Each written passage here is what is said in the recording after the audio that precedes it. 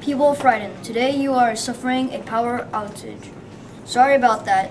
Therefore, we will announce every 2 hours to communicate to you by using radios that the government trucks gave you. Government trucks will come to your neighbor and collect all your code foods and put them in cold storage. All you need is to put your address on the bag with the code foods. And we will return it to you when the power outage is done. You can come collect them from the nearest supermarket whenever you want. At the nearest mall, there will be food and cold water because there are generators. The best thing to do is use your bike and save your car for transportation.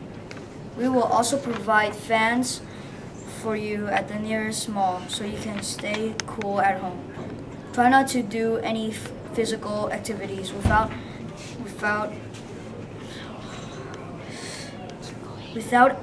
a fan. We will also provide you with candles and matches for nighttime. You might be wondering where the money are coming from. Most of the money are coming from the money spent for the exports of natural resources. We are using the government's money, so don't worry. And thank you.